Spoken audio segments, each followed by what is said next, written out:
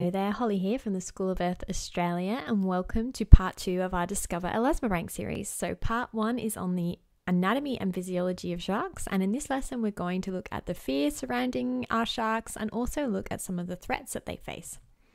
So we're going to start with a thought experiment. Now, if you search for shark-related articles on the internet, what are some of the emotive words that they use to describe the shark or the incident, and how do these words make you feel? Do you think that the word choices are justified? And how do you feel about the phrase shark attack? So let's talk about sharks in the media. Now, our toothy friends are often cast as the villain within the movie world, and most of us have seen the movie Jaws. It was a summer blockbuster filled with suspense-filled scenes that saw a generation develop an irrational fear of sharks. Now, it isn't just the movie world where sharks are portrayed in a negative light. The media loves to use fear tactics when covering shark sightings and in the unfortunate and saddening event when somebody does get bitten. The headlines for such broadcasts often use words like vicious, man-eater, and monster. These adjectives are used to invoke an emotional response from us. And most often than not, that response is fear or resentment.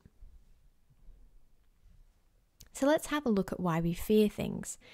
Now, fear is a very important survival instinct, and it isn't something that we should ignore. However, we can change our attitude and behavior towards it. Now, usually we fear things that we don't understand or things that are unknown. The way in which most of the public perceive our sharks is based on a misunderstanding, and this misunderstanding breeds fear. A great way to tackle fear is to learn more about it and deepen our understanding of the things that frighten us. So before Frank learned about prawns, he thought they was these red-eyed, terrifying, evil creatures that roamed the oceans. But after Frank learned about prawns, he realized that they really weren't that scary at all. So his new knowledge changed the way in which he saw them. So sharks as a predator. Now, sharks are an apex predator, and it's really important that we don't forget that. They are the top of the marine food chain, and they help to keep ocean ecosystems in balance, and we rely on those healthy oceans in order to survive. Now, they evolved over 400 million years ago to be powerful and versatile carnivores, and they really haven't changed that much over that period of time. Now, like any apex predator, this title and role should be respected and protected. When we swim or surf in the ocean, we are putting ourselves into a shared zone with our aquatic animals. And sharks often swim along the steep drop-offs or between sandbars near the shoreline. So the Australian Shark Attack File, or the ASAF, is a way to standardise reporting of incidents of shark and human interactions, and it was developed in Australia in 1980. Now, in 2020, the ASF investigated 27 reported incidents of human and shark interactions, and we can see the statistics below. Now, we've divided them up into states. So how many total incidents were there in your state? That'll be next to the blue dot. The red dot represents the number of those incidents that were fatal. The orange dot is those that were injured, and the green dot is those that were uninjured. Now, they also divide them up into unprovoked and provoked encounters. So an unprovoked encounter between a shark and human, it is defined as an incident where a shark is in its natural habitat and has made a determined attempt to bite a human without the human provoking the shark. A provoked encounter is when a human attracts or initiates physical contact with the shark. So that could be spearfishing or diving, grabbing a shark, taking a shark off a hook. And the uninjured category usually represents just a bump or bite to a surfboard where the person was not injured. Perspective. It is really important that we put shark encounters into perspective. So on average, 87 people drown at Australian beaches each year. Yet there have been, on average, only 1.1 fatalities per year from shark and human interactions over the past 2 decades. Therefore, the risk of a shark encounter is extremely low. Additionally, from the 1930s to now, the number of fatal incidents relative to the total number of incidents has also decreased from 45% in the 1930s to 10% in the past decade. So the percentage of fatalities per year relative to the total number of incidents is 10%, We're actually more likely to win the lottery twice than we are to have a negative encounter with a shark. More people are injured by office chairs, toilets, and falling coconuts than they are sharks. Now, one of the great ways that you can be a little bit more shark smart when you go to the beach is download the Shark Smart app. So it combines shark activity information, beach safety features such as life-saving, and it allows you to plan your trip to the beach a little better. So you'll be able to see where there are shark nets, where there are the smart drum lines, where there have been sharks spotted through drones, and you can also see any tagged sharks that have gone near the acoustic towers. So let's have a look at the threats to elasmobranchs. So this is just a quick little sciencey one, fish versus fishes. So we use the word fish as a collective name for a group of fish of one species. So a whole bunch of sardines, they are fish. Fishes is the collective name for a group of multiple species. So in this one we have a tuna, a shark, and a sardine. Therefore we would say fishes. So elasmobranchs are incredibly diverse, and after all, they have been swimming in our oceans for over 400 million years, since before the dinosaurs, and in fact there are some shark fossils that predate trees. Now sharks have survived all the mass extinction events that have taken place on Earth, which is a pretty amazing thing to have done. Now, there are currently over 500 known species of shark and over 600 known species of ray alone, and Australia is the shark and ray capital. Of all the known species of shark, Australia is home to over 200 of them, and many of these species are endemic to Australia, meaning they can only be found in Australian waters. So let's have a look again at that role as an apex predator. So the food chain begins with tiny microscopic plants called phytoplankton. Now these primary producers provide us with 70% of the oxygen that we breathe.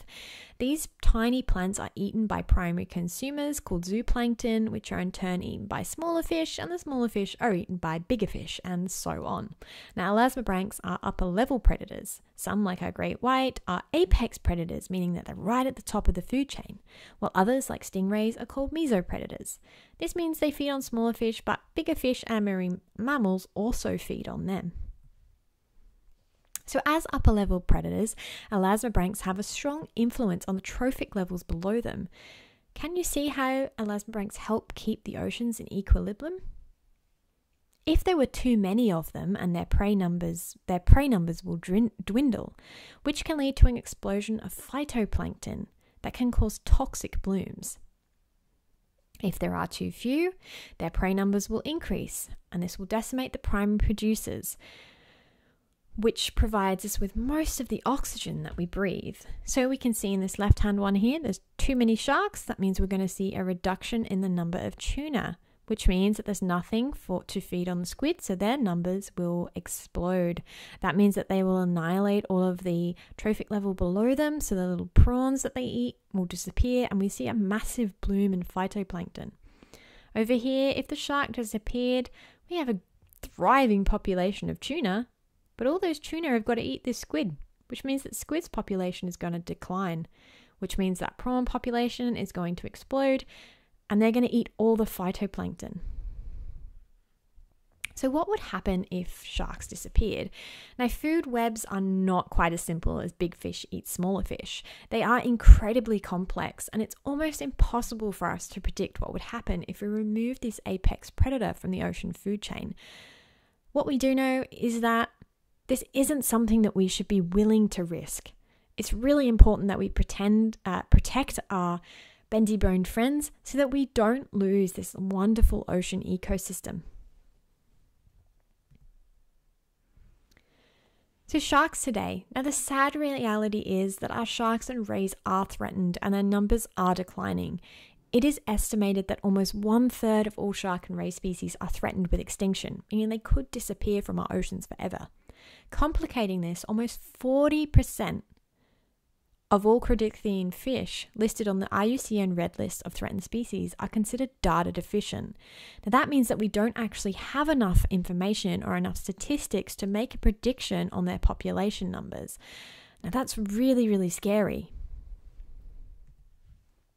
So what are the threats that elasmobranchs face? Now, elasmobranchs are found all over the world and in a varied habitats, and therefore many species face a variety of different threats.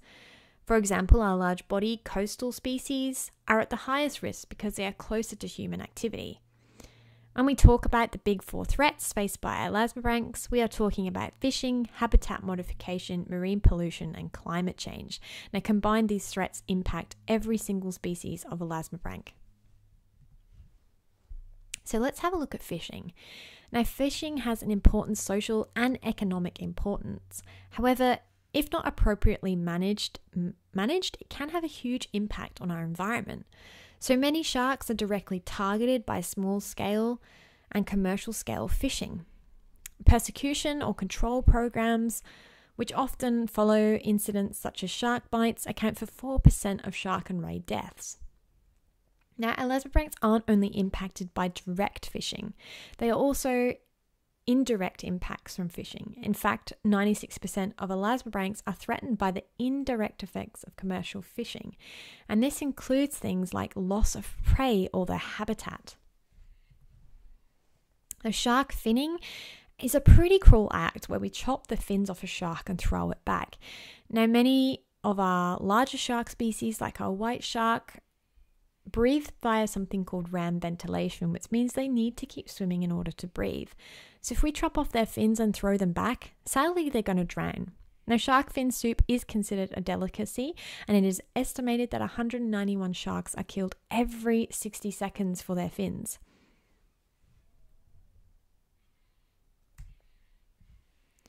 Habitat modification.